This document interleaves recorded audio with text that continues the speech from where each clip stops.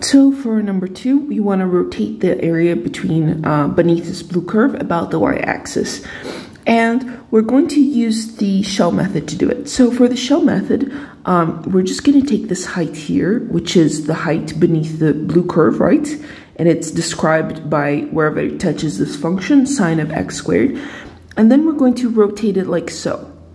And so when we rotate it, it forms this cylinder, and the cylinder is actually empty, right? So maybe I'm going to draw it like this.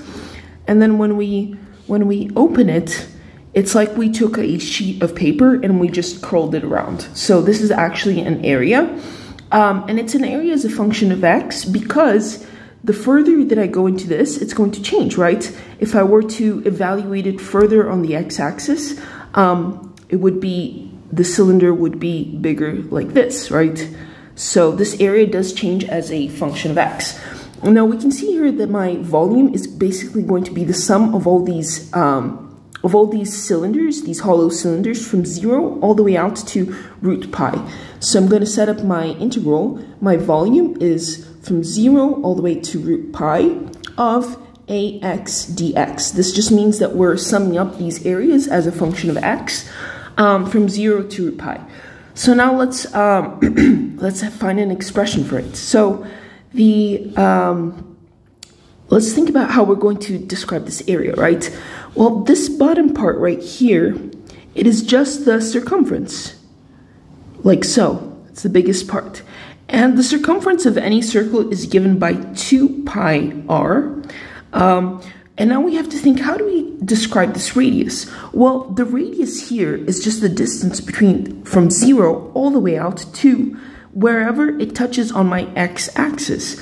So it's just 2 pi x, right? Wherever I'm at on my x-axis, maybe if I'm over here, that is going to be my radius. It's going to be this whole distance, right? So, so with this being said, it's going to be 2 pi x because the radius is just wherever I'm at on my x-axis. And now let's think about this height. Well, this height here is just the height of the function, right? It's just wherever it touches this graph right here. That's the whole point, is that when I was revolving it, I took the height, and then I took this and then revolved it like so. So we can see here that the height is actually described by the function sine of x squared, right? So my area, my a of x, my area as a function of x, is given by base times height, so 2 pi x, times sine of x squared. So once I have this, I am ready to integrate. Therefore, my volume is equal to, I'm going to put my pi outside because it's a constant, the integral from 0 to root pi of 2x times sine of x squared dx. So once I'm here, I can integrate it. And now to integrate it, I'm going to have to do u substitution, right? Because it's not so easy to just find the antiderivative of it. So what we're going to do here is, let me just erase this. We're going to say that u is equal to x squared, because I want my antiderivative to be sine of u, and therefore du is going to be, I'm going to take the derivative of u, 2x dx. So once I have this, I can make this easy substitution right here. So that's the integral from 0 to root pi. Whenever I see x squared, I'm going to substitute it by u. So this is sine u. And then because I have a 2x dx there, I'm going to change that to a du, right?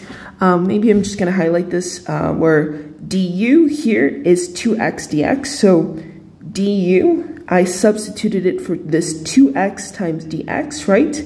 And then my u, I just substituted for x squared. So I have all the variables to substitute. Now I have a very easy antiderivative, right? Because the antiderivative of sine is negative cosine. So this is equal to negative cosine, oops, I forgot my pi outside, is pi times the negative cosine of u, so pi times negative cosine of x squared, because now I'm going to plug in back my u, x squared. And then from here, we're going to go evaluate it from 0 to root pi.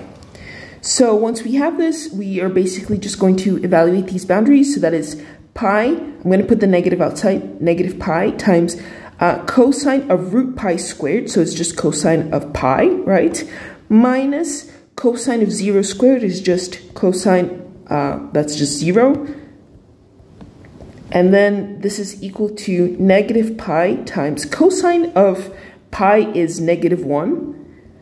And then minus cosine of 0 is 1. Therefore, this gives us negative pi times negative 2. And so the answer is just 2 pi. And that's the volume that we get. And we can see that this is a really easy method, whereas if I were to integrate by slicing, it would be really complicated because, let me erase this. If I integrated by slicing, it's like I'm summing up these circles like so, vertically. But the problem is that the lower boundary here for the smallest circle is the same as the upper boundary.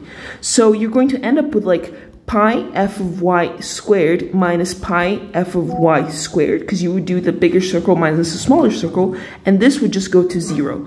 So that would be very messy, and so we like, in this case, we do like using the shell method.